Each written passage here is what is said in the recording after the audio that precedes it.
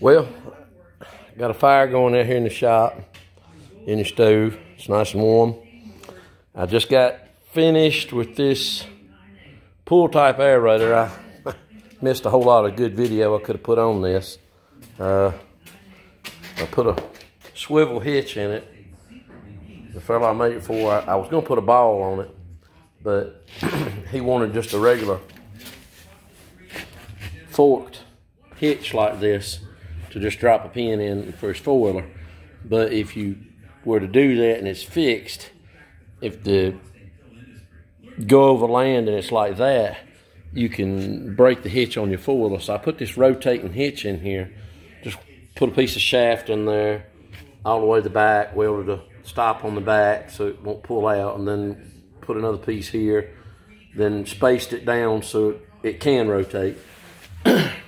I was wanting to put a ball on here, just Walmart, Tractor Supply, all of them sell just regular old ball hitch assemblies that fit nice on this 2-inch tubing, and that's 2-inch thick wall. And then all you do is you just set it on there, mark your holes, drill through it, and just bolt it on there. The nice thing about having a ball hitch on it is, you know, you get flexibility like this and rotational flexibility from going over irregular ground like you will be going on the pulling it as an aerator. You know, you may run over a hard spot, a soft spot, whatever. This one's only 48 inches long, or wide, I should say. I may have put too much tongue on here. I don't know. I think it looks pretty good. I braced it, and anyway, it seems like it's going to work pretty good. The one thing I probably need to start working on a little better is, like I said before, is capping these ends off. Bees and stuff like that will get in this stuff if you don't watch, and especially something like this, if you just push it over the edge of the woods and use it just once in a while, you can get a bee's nest in that, and then, you know, all these ends, this tubing, perfect place for bees to get, and then there you are. I did not make this thing so you could put fluid in it. If you're wondering what these pieces are here, the tubing that I dropped inside sitting angled like that and welded in there, that's because I have this, this was actually a piece of metal that I got from work. And as you can see this how it's got that V in it right there, that will sit directly on top of this. I'm gonna drill holes and just bolt that guard on here. I'm just gonna drill a hole right here on both sides, and then through that piece of metal.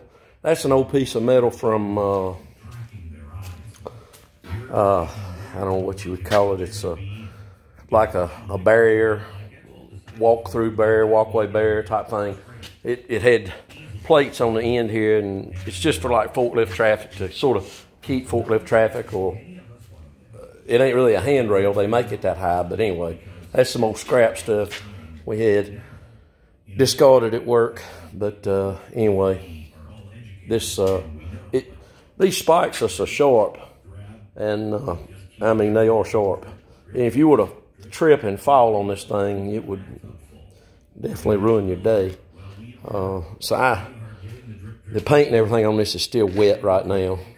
But anyway, I just put plenty of paint on it. I primed it good, and then I painted it.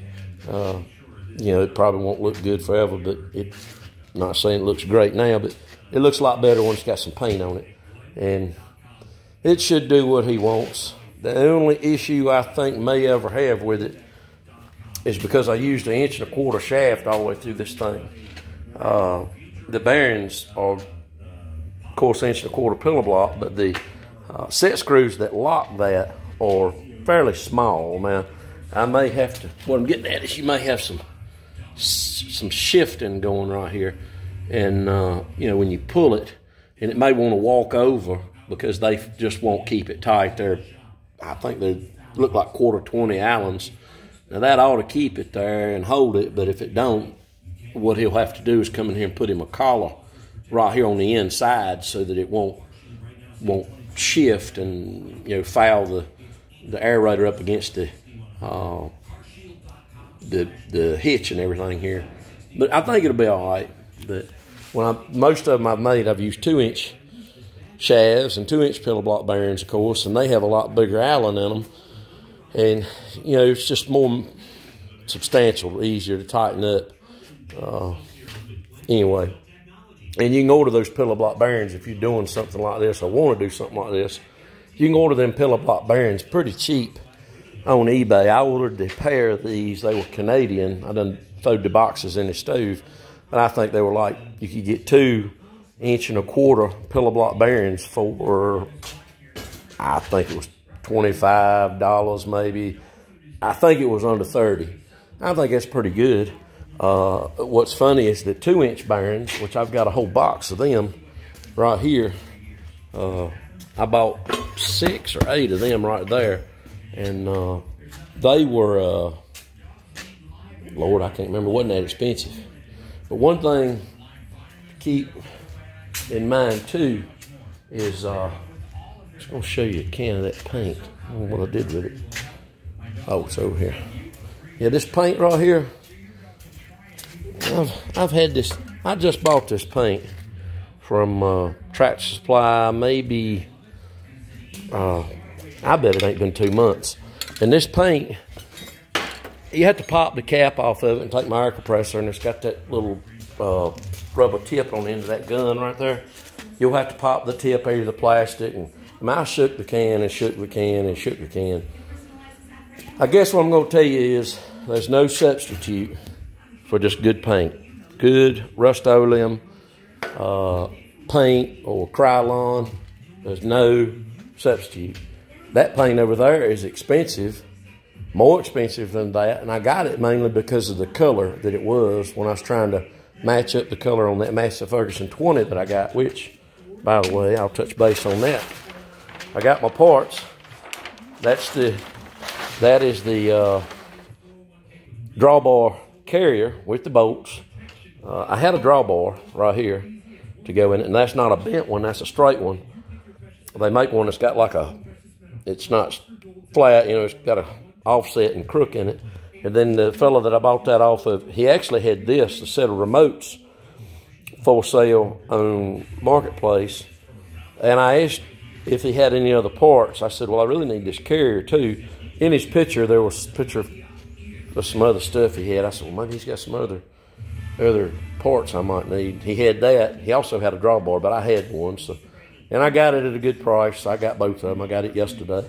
I was hoping I'm only off today, so maybe next Monday or something I'll be able to get this bolted up under that 20. I want to clean it up. This sits right under the PTO. That's why it's so grimy and greasy. I mean, that's not really a big deal. I'll take a scraper and clean that up. But you can see where the actually bolts to the tractor, it's clean. But just take a scraper and clean that up. And it's got the pin that goes in this or in here, so that's good. But that's pretty substantial. To be honest, one of the best things about having this is I can put a clevis out here, and it's a really good point to secure the tractor on the trailer, you know, to run your chain through the clevis and tie the tractor down, whether you're tying the tractor to the rear or whether you choose to tie it to the front. If you put a clevis in here, you can pull it either way. The chain slips through the clevis nicely, so it allows it to get tight. Anybody who's ever used, you know, lock chain, you know, like that, which is what you want to use on your, you know, dogging something down heavy. If you get it against something, say, that's got an edge to it like that, you know, that's why you need to stop and check your chains once in a while, because especially anything that's got rubber tires on it, you're pulling, you hit a few bounces, you know, chug holes in the road or something, or it bounces a little bit. It can flex, and then it'll shift and make your load loose or make your chains loose, and you have to check your binders. But if you got that clevis, the chain slips through it nicely. There's nothing, you know, to hang on. Less chance of it getting loose, and you can get it tight the first time. I ain't saying you don't have to check it, but it just works better. I was going to make a piece to go on the front of my New Holland. I got it back the other day from the dealer, and they put an extra set of remotes on it, and then widened my tires out for me, which I really, really like that. It feels a lot better on the ground. My intentions for getting that extra set of remotes is I want to buy one of those offset flail mowers.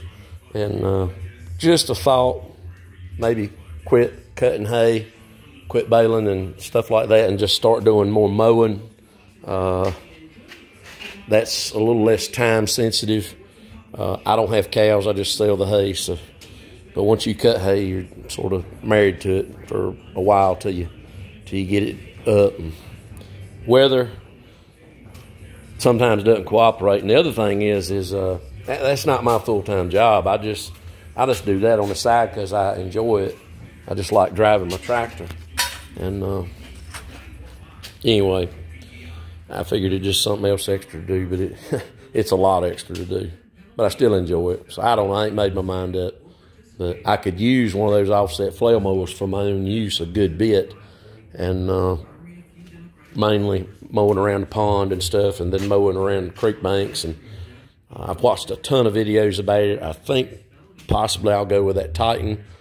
But like I said, I haven't bought anything yet. When I do, I'll be glad to put it on film and give my opinions about it. But anyway, got some other stuff. I'll try to make a video later today and put on. My dad bought another small bulldozer. We unloaded it yesterday. Gonna try to do a little work to it maybe sometime soon. Anyway, I think the aerator turned out pretty good. I'm gonna wait till this paint dries and I'm gonna drill my holes and bolt this cover on. I think the fellow will be more than pleased with this. It's definitely much more heavy duty than anything you're gonna get at Lowe's or the Home Depot or whatever. You know, yeah, it's homemade, but I mean, it's an aerator.